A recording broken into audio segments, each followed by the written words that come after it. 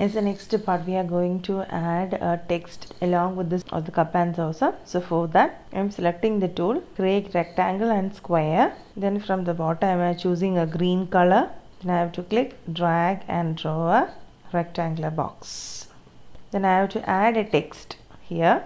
Before that, I am choosing this tool, create and edit text object. Then I am clicking here. I have to type the text, taste the real taste of Kerala. So my text is here. I have to make it some more bigger. So I am choosing the option, select and transform object. I have to click, drag and make the text bigger.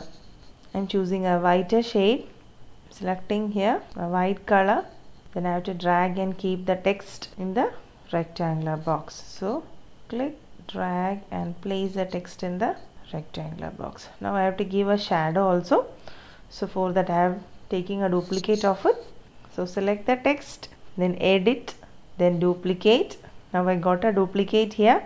I have to drag it downwards. And I have to change the color of the text and making the color a blacker shade so that it looks like a shadow. And I have to keep it to the bottom of it. So I am choosing the option, object menu, lower. So my text is here and its shadow is also here. Now I have to group it. So I have to click, drag and select the text and the rectangular box. Then object menu, group.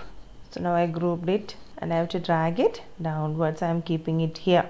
Now I have to add a text in the form of an arch. So for that I am selecting this tool, create circle, ellipse and arcs. Then in the start value I am giving 180 and at the end value I am giving 360. Then I have to choose this option, switch to arc, then click, drag and draw a semicircle. Then now I have to add a text. For that I am choosing create and edit text object. I am clicking here. I have to type the text, a Kudumbashree initiative.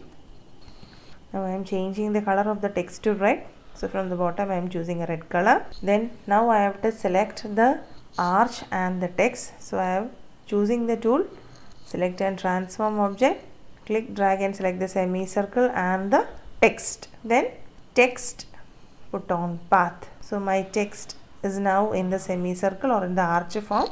Now I have to adjust the text. So I am choosing again this create and edit text object. Click at the starting part. Then I have to press the space bar and adjust the text. Then now I have to remove the semicircle. So for that I am selecting the first tool, select and transform object. Click on the semicircle. Then in the fill option I have to choose no paint. So my semicircle is removed. Now I am placing the arch above the cup.